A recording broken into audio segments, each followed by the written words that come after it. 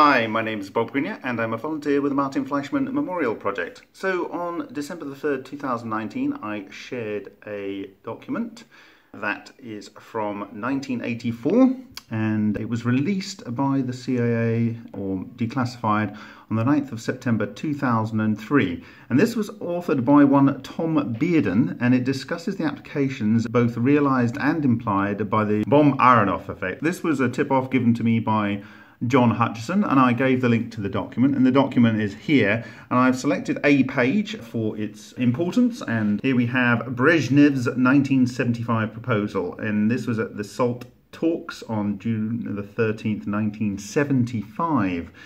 It says, the Soviets urged the US to agree on a ban of research and development of new kinds of weapons, more terrible than the world had ever seen. And these are non-nuclear weapons, although I believe that they can stimulate nuclear effects.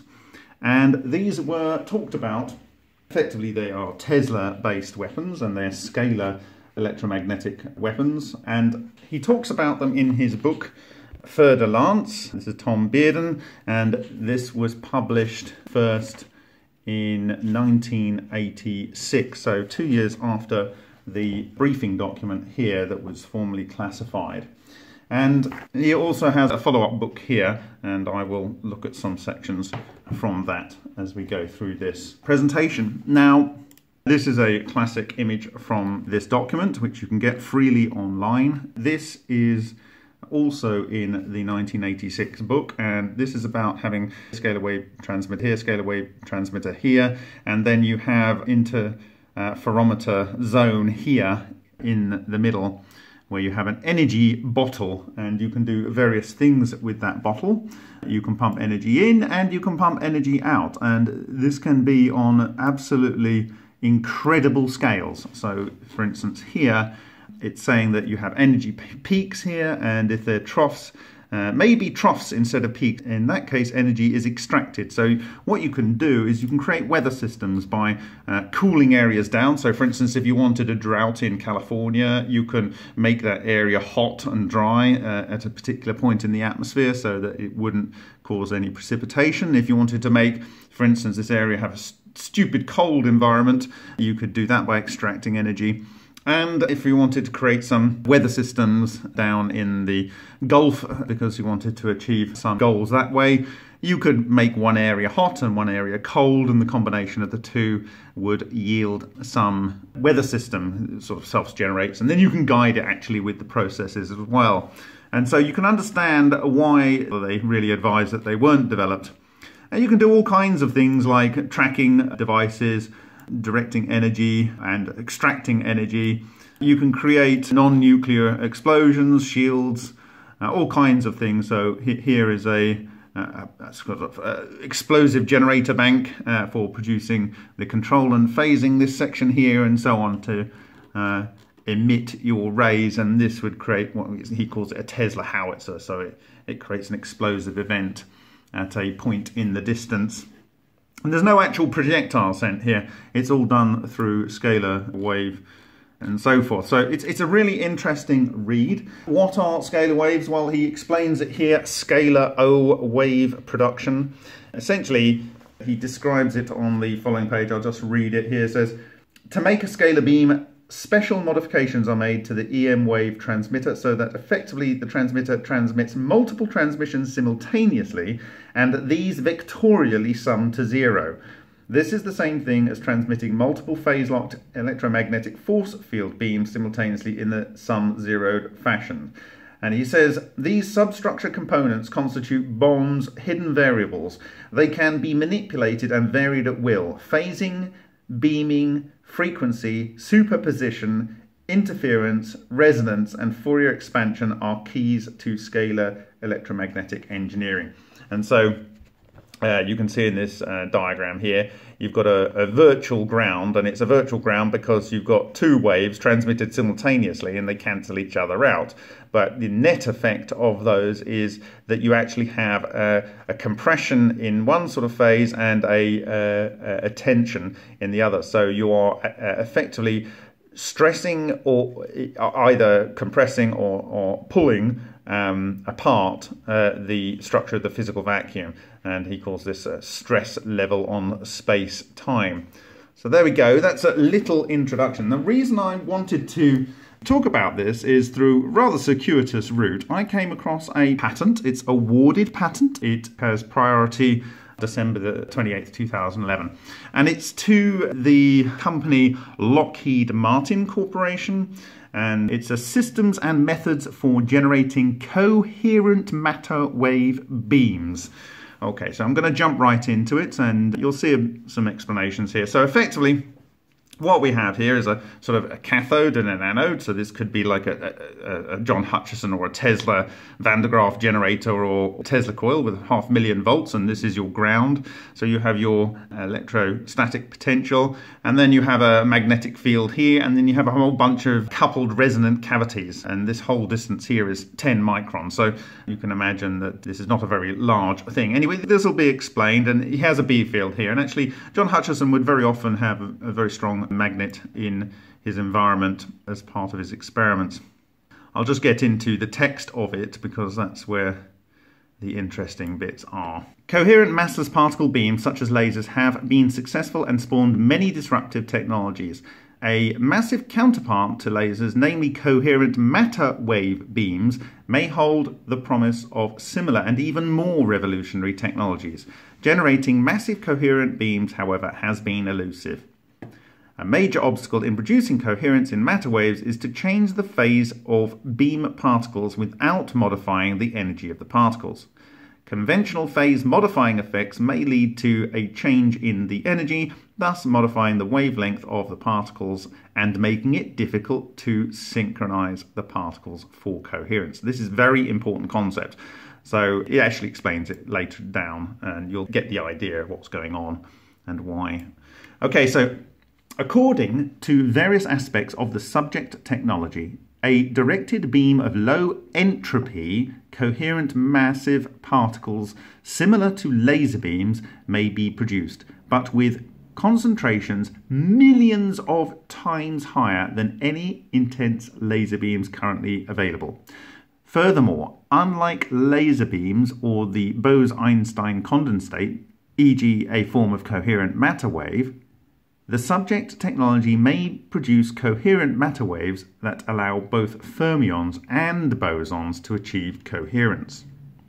That's very, very important. So it's like a coherent electron laser, or even a coherent whatever matter laser. According to various aspects of the subject technology, intense directed coherent matter wave beams of particles for bosons, e.g. particles with integer spins, or fermions, e.g. particles with half-integer spins, neutral or charged may be produced. So, one might think that the zero entropy would mean absolute zero, so, it's basically not hot. The energy stored in these beams may have virtually zero entropy, so it may have virtually zero entropy, allowing for experimenting with physics in unexplored territories. Coherence in matter waves, and in particular in fermions, may be beyond the reach of conventional technologies unless the temperature can be reduced to near zero. However, even this approach may only work for bosons using the conventional technologies. Aspects of the subject technology may produce coherence for bosons as well as for fermions, while obviating the use of cryogenics or other technology to implement near zero temperatures. Thus, room temperature coherence for bosons as well as for fermions may be produced. Okay, so I've got here the importance of neutral matter wave beams. So effectively, this is something that can contain a lot of matter and be in a coherent beam but have no net charge. According to certain aspects, the Aharonov-Bohm-Aharonov effect may be used as a stipulant under a noise-seeded resonance condition to induce coherence in matter waves. The AB effect is a demonstrated quantum mechanical effect that can modify a physical system solely through its geometrical parameters, without changing any physical quantity.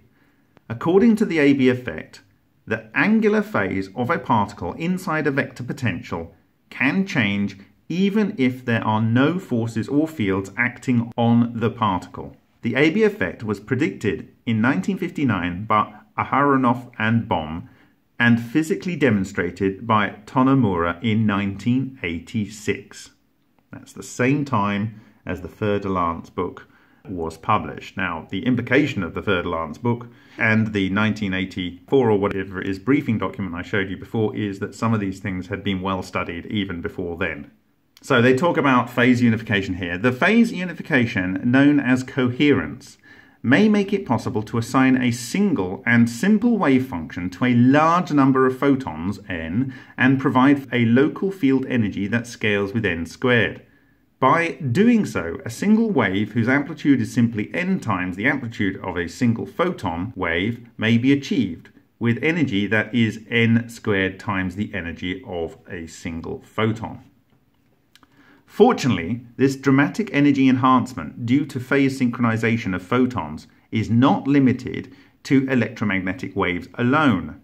Rather, it is a property of wave phenomena and may be applicable to all kinds of waves. According to quantum mechanics, particles may be waves, e.g. de Broglie waves, and may be subject to this phase coherence.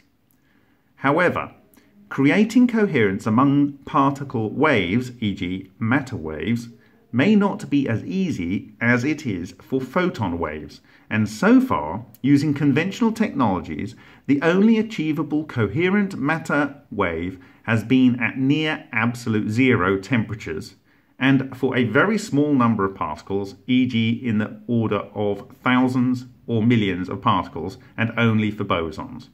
Well, I disagree, and I think in the coming weeks you will see why I disagree. But anyway, that's what this patent from Lockheed Martin says. Matter wave coherence for streaming particles, e.g. beams, may open the door to many new technologies and many potential new applications. Matter wave particles carry mass, and thus the potential for concentrating energy to densities far beyond what massless photons are capable of may be much higher. Furthermore, coherent matter waves may allow fermions, e.g. electrons, as well as bosons, e.g. photons, to achieve coherence. Examples of applications for coherent matter wave beams may include single bar thermal energy extraction. This is what I was showing you in that 1984 briefing document, where you are sucking energy out of a distant environment. And actually, John Hutchison said to me that sometimes he would turn on his equipment to create a cool environment when he was working in the hot summers. Maybe he was actually achieving some of this extraction of heat from a distance.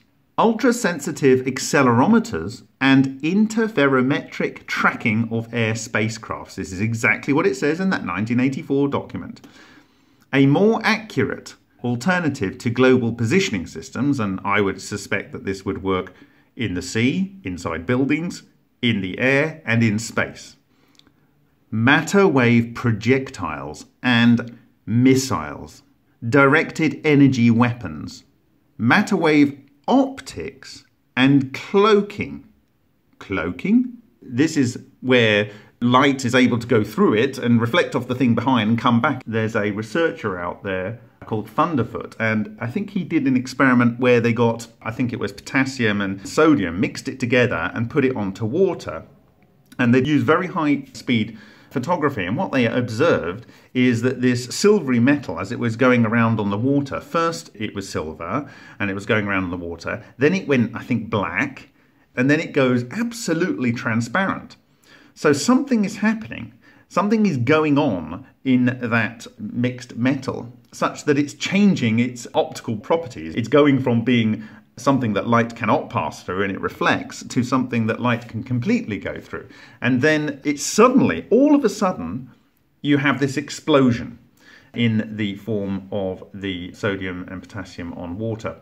And The explosion, it was found out, or supposed, much later down the line, that this was a Coulombic explosion. This means there is far too many electrons than the material could hold itself together with. So they went in, they went in, they went in. Now, you know, you could argue how that would happen. So it's actually changing optics. The other thing is you could, you know, make something potentially, just like you can put energy in, you could extract it. So you could maybe change the optics of an area of space, like say somewhere up in the sky, and you could make it appear like it's almost like a solid, like certainly like light's not able to get through it very much. So for instance, in a military application, you might have like you might have a building you wanted to knock down. So I've got this little adapter here as my virtual building, and in here I've got my Tomahawk cruise missile, and it's coming in like this, like this. Now, I didn't want anyone to see that this was a Tomahawk cruise missile, so you use this scalar interferometry with a template, and you basically overlay the mask of, say, an aircraft or something like that. You know the position precisely of your Tomahawk cruise missile, and you just overlay this sort of black blob. I mean, it's not great, but you're basically changing the optics around the device to cloak it. Literally, it says, and cloaking. So you're literally throwing a cloak over this thing in the shape of a plane, and it comes in. Now, the problem is, of course, that you know, if you wanted everyone to see the illusion from this side, you would have to keep the illusion going for all of the time that it's going into the building that you're attacking. But the problem is if the building isn't as wide as the illusion, and you don't turn the illusion off soon enough, then the illusion might poke out the other side. So people might see something that doesn't look like anything's happened to it, but it's coming out the other side. So you need to be very careful. And really what you would want is you would want to have a mask for your illusion. You would want to have that mask so that it then changes at the point that it starts to go through the building. The other thing is if you had like an impact explosion or some sort of explosion for whatever reason, the plasma there would change the nature of the physical vacuum, and that would mask also this illusion. But if the illusion got outside, you know, the vectors of the scalar interferometry got to the point where it was outside the plasma, you would see the nose cone again. So you would basically have to be very clever, but the most important thing is you'd want to keep the illusion of whatever it was that's going into the building. And actually, in this other book by Tom Bearden here, he talks about the scalar interferometry, and you can see the same graphic here as it had in the 1984 paper. And it says here, energy effect in distant zone may be either heating or cooling, and slow rising or fast explosive. So you can slowly rise it up like you're having a warm day, or you can literally blow stuff up. Specific patterns of local ST curvature, space-time curvature, and dynamics engines may also be produced. So if you wanted to create a pattern within a, you know, the interfering zone, you can effectively create a change in the way the local space-time interacts with light. So this is effectively changing its dielectrical properties or making it so it can't pass light or whatever. So you can end up creating some sort of cloak there. So he's describing it here in this book. Beams easily pass through the Earth or the ocean, whose internal fields and potentials are superhighways for internal longitudinal EM waves.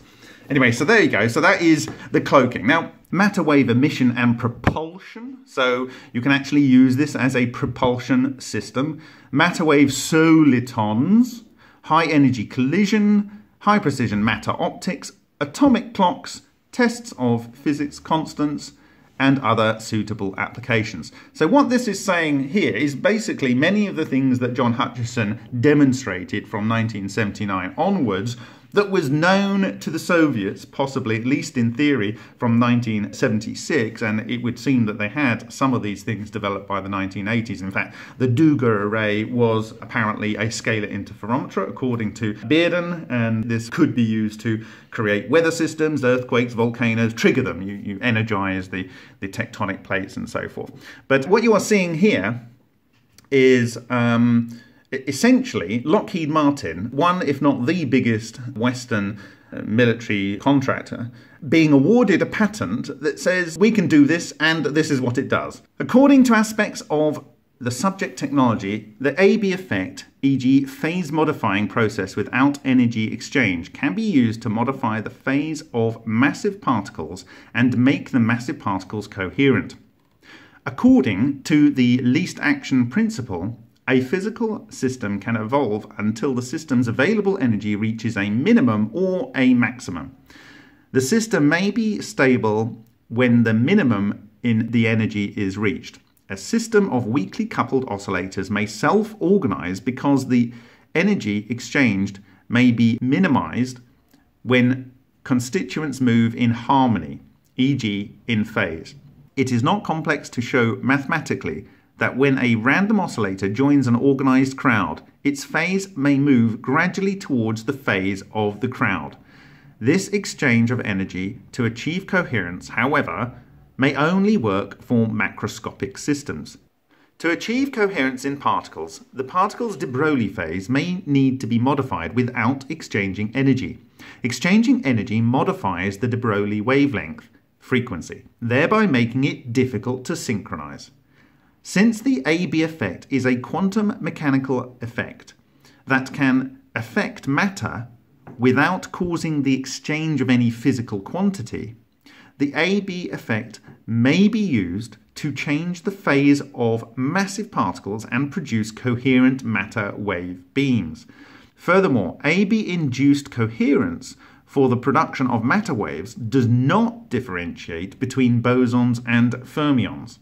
In contrast, the conventional approach for producing coherent matter, the Bose-Einstein condensate, only works for bosons, and only at very low temperatures, e.g. near zero, that's 0 Kelvin temperatures.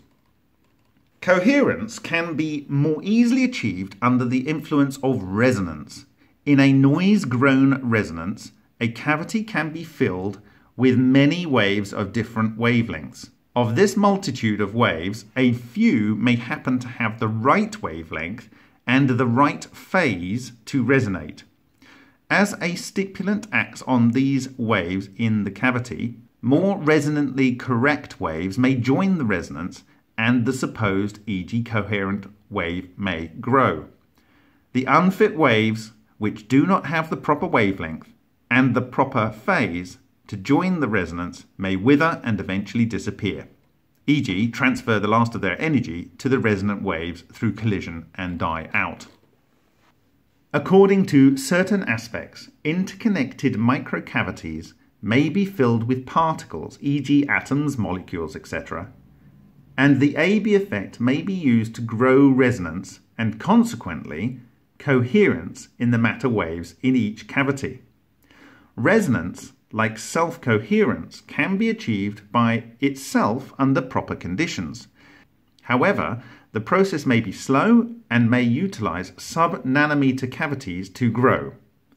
Overmoded resonances may be possible in larger, e.g. a few nanometers cavities, but that introduces multiple phases and may be subject to more decoherence. The AB effect can speed up the process for achieving coherence by inducing a phase shift of proper sign. Now one wonders whether these micro or nano cavities are employed in the biological sphere for the transmutation that's observed, for instance, with Kornilova and Vysotsky in biological transmutations.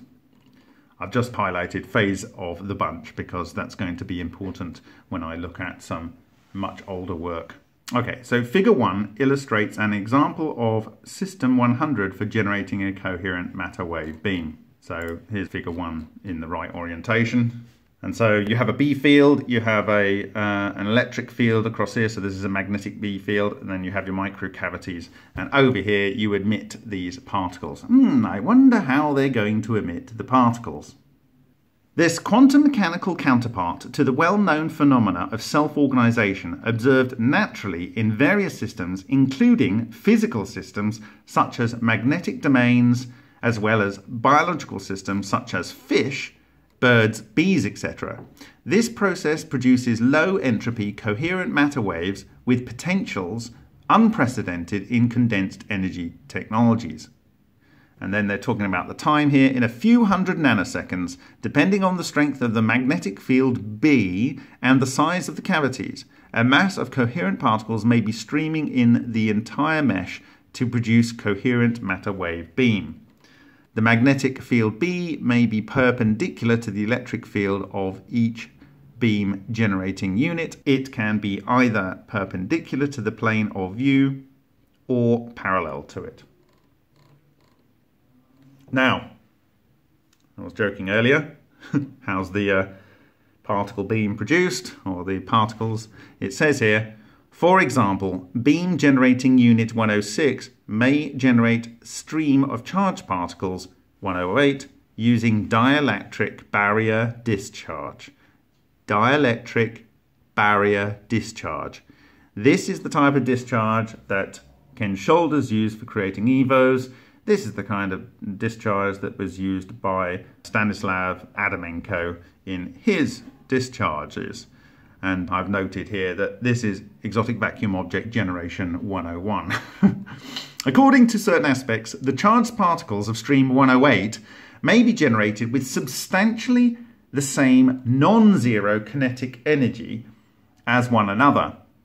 So when they are doing this dielectric barrier discharge, it's basically you have these particles, which if they are coming from a dielectric barrier discharge, there is a very finite point at which the dielectric barrier breaks down. The energy of the emitted particles are within a ballpark of each other. And so this is, in my view, what they're saying here. According to certain aspects, the charged particles of stream 108 may be generated with substantially the same non-zero kinetic energy as one another, which may allow the charged particles to achieve coherence with one another.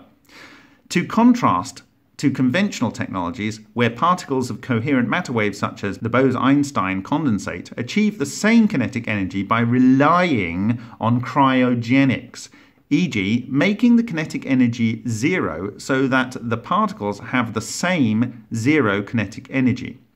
Aspects of the subject technology may produce coherent matter waves in which the charged particles of the coherent matter waves exhibit the same non-zero kinetic energy without the use of cryogenics. Now, this is quite important. This may explain why the original observations of Piantelli happened, in that he was discharging into nickel. One would suggest that with the hydrogen going over the top would produce a dense hydrogen or highly magnetic Rydberg state hydrogen, which could cluster maybe, and then you have this liquid or near 4 Kelvin helium coming in, helium being a boson. It is ripe for coherence and it's also near absolute zero. That, combined with these highly magnetic structures, could have led to the original observation by Piantelli, in my view. I'm going to explain many other observations in the field in the coming months. It's all consistent theory. According to certain aspects, the magnetic field B is perpendicular to electric field, thus stream 108, which is generated within cavity 126, may be bent and directed to outside of cavity through channel opening 128 to channels 104. By directing stream 108 to channels 104, stream 108 may be combined with other streams of charged particles to produce coherent matter wave beams. So this is a way of sort of amplifying the process by having adjacent streams talk to each other during their process of becoming coherent. The charged particles of stream 108 may undergo phase synchronization with one another in response to a vector potential associated with the magnetic field B. While the streams 108 are in the channels 104, the charged particles of the streams may undergo further phase synchronization with one another to form coherent matter wave beam 12. In some aspects, the charged particles may undergo phase synchronization with one another utilizing the AB effect. For example, the charged particles may undergo phase synchronization with one another without exchanging energy with one another. According to certain aspects, the magnetic field B may be about 100 Gauss. However, the magnetic field B may be lower or higher depending on the configuration of beam generating units, the desired size of coherent matter wave beam, the application of coherent matter, wave beam, etc. So by changing the magnetic field, you may vary, I guess, the intensity or level of coherence, or maybe the amount of material being cohered, depending on the application. According to certain aspects, System 100 may produce coherent matter wave beam 112 without using cryogenics, and this is because you have monochromatic electrons in this case, but maybe other matter involved.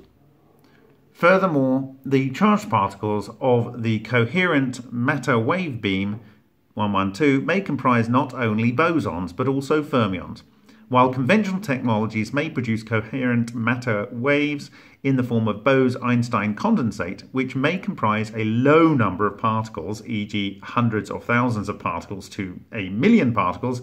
Coherent matter wave beam 112 may comprise many more particles, e.g. at least 1 billion charged particles.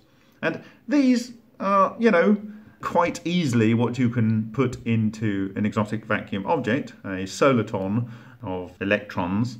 Even though a dynamical time-evolving solution to the state function for a B synchronization of matter waves may be difficult to obtain, characteristic times, major viability criteria, and effectiveness measures can be worked out. And this time-evolving solution is something that's taught by Tom Bearden. So these things are well understood by the time this patent was put together, and I imagine there were technologies well advanced by the time that this work was put into writing. Characteristic time to AB-induced coherence. Although a thorough quantum mechanical analysis of AB-induced coherence using least action principle for finding the characteristic time t may be a major undertaking and may be possible only through a numerical approach, implementing a major simplifying assumption for aspects of the subject technology may make it possible to estimate t with reasonable accuracy. Since the electrons may be confined to move from the cathode to the anode under the influence of the diode potential, so that's the voltage difference between the two electrodes, the paths the electrons take may be assumed to be straight lines connecting the cathode to the anode. That's definitely a useful simplification, and there's a lot of maths there. You can go into that if it's interesting to you. So, upon substituting for these constants and the geometrical kinematical parameters for the beam at 1 Tesla, I guess that's the field strength of 1 Tesla, the value of beta is 1.02 times 10 to the 9 seconds, which means it can take 4 nanoseconds for this to reduce to E-fold. So the characteristic time for synchronization may be approximately 4 nanoseconds. So here in summary, they are basically saying that they can synchronize, given a field of 1 Tesla, in about 4 nanoseconds. So if you wanted to, for instance, use this technology to create a cloaking device, and you had to move the fake thing that you are using to cloak, if you were cloaking from something remotely, 4 nanoseconds is faster than the eye or any camera can perceive, practically, for most uses. And so, this becomes a very practical technology for that application. A challenge to phase synchronization of matter particles is to keep every particle at the same energy, e.g. the same wavelength, the Broglie wavelength, and shift the phase without changing the energy. Conventional methods lower the temperature to near absolute zero, e.g. to guarantee monochromaticity, and work with small number of particles. These methods require cryogenics, only work for bosons, and do not produce streaming beams, only a stationary blob. For these reasons, intense streaming beams of coherent massive particles have not been produced. Use of cryogenics for monochromatization may be cumbersome and inconsistent with beaming, as cryogenics may involve the particles being brought to the ground zero level energy for synchronization. According to various aspects of the subject technology, using the AB effect for coherence induction and using coherence growth in microcavities that combine resonance with coherence may allow the foregoing obstacles to be overcome, thereby paving the road for the production of energetic intense beam of coherent matter waves. Because the AB effect is a phase-shifting process that does not change the energy of the particles, coherence can be achieved while keeping the wavelength the same for all particles. The number of particles may not be limited because new particles may be constantly emitted from the cathode, while upstream particles may undergo synchronization. The diode action of the cavity walls may accelerate the particles to a fixed energy. Coherent beams of energetic particles may be produced at any kinetic energy by adjusting the electrode potential across the cathode wall and the anode wall. This approach may work for fermions as well as for bosons without discriminating effects. The particles need to be in the same state to synchronize. So effectively, as I understand it, what they are saying is, here, as you, for instance, are emitting through your dielectric barrier discharge here a series of charged particles, these are coming through here, and because you have a field across here, an electric field, you're accelerating them up to a particular maximum velocity over a distance, and so they have the same kinetic energy, they are the same particle, and so therefore the de Broglie wave would allow them to cohere by the time they get to this point over here. So you can keep feeding in uncoherable matter at this point, and by the time it's over here it's able to cohere relatively easily, and I guess that's the point. Room temperature matter wave coherence may be beyond the reach of conventional technology. In contrast, aspects of the subject technology achieve room temperature matter wave coherence that is suitable for bosons as well as fermions.